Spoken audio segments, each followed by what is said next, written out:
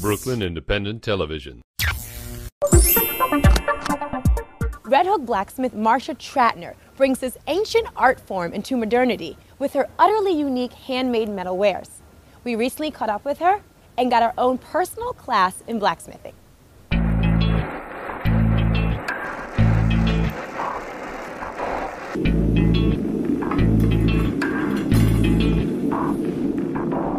My name is Marsha Trattner. I'm an artist blacksmith, a sculptor, designer, and I'm also the owner of a metalworking business called She Weld. We do custom metal fabrication, and we also do classes through the School of Visual Arts, New York City's first and only blacksmithing classes.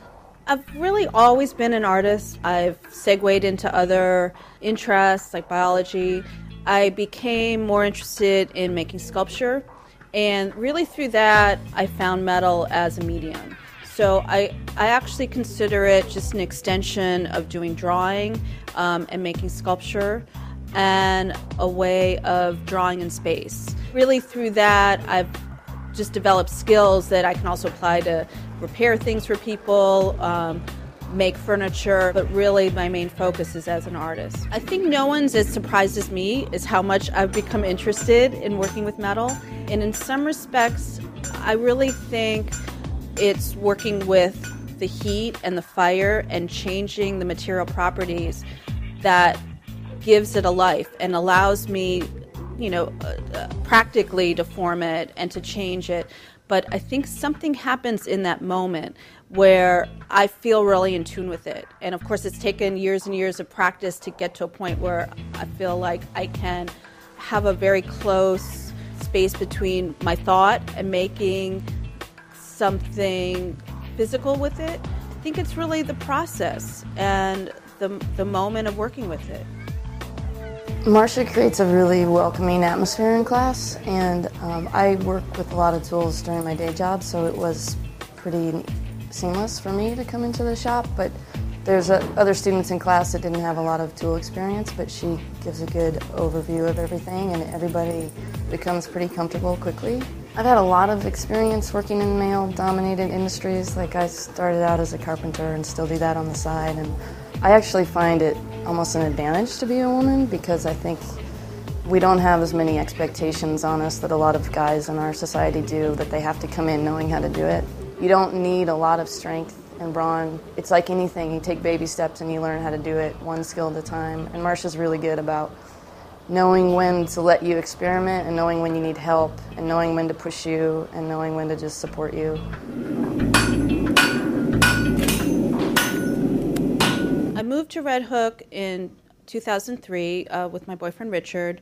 This was just an existing garage, which he's since renovated. It's part of the whole change in the real estate going on in Williamsburg. That's why it really necessitated moving this studio here, but it's really been fantastic.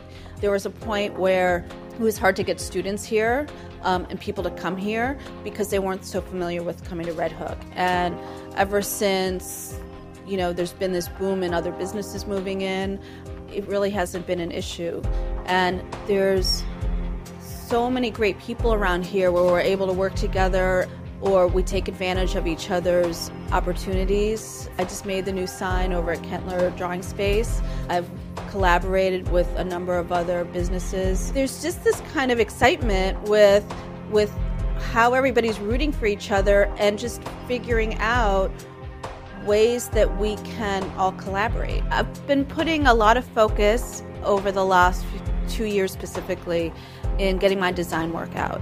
I've been getting an amazing reception over these objects, and I think because I've been making things that people really love to live with. I make things that I love to live with that I'd like to give to people. I've been also making jewelry, and it really comes out of exploring things. It's like making little sculptures. So I'm going to show making one of my bowls. First I want to hammer out all the metal to give it a texture.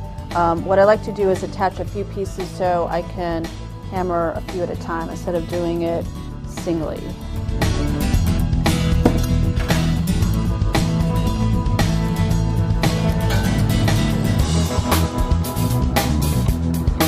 So now I'm going to take it over the forge to heat it up, and I can hammer it to give it a texture. So now I'm going to put the metal in the forge, get it hot, so then it'll be malleable and I can hammer on it to change the shape. So now that the metal is the yellow heat, I can hammer on it. And then I'll put it back in.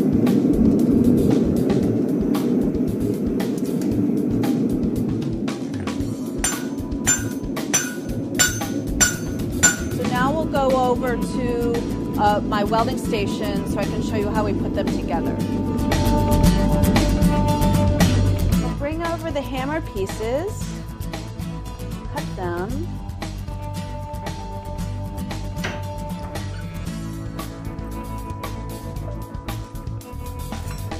And I have some of the bowl shapes started already. So I'll usually basically map out the main shape, weld the framework together, and then start adding pieces.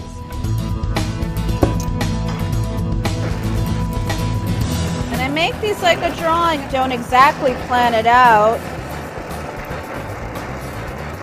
It actually becomes a very fluid process this way.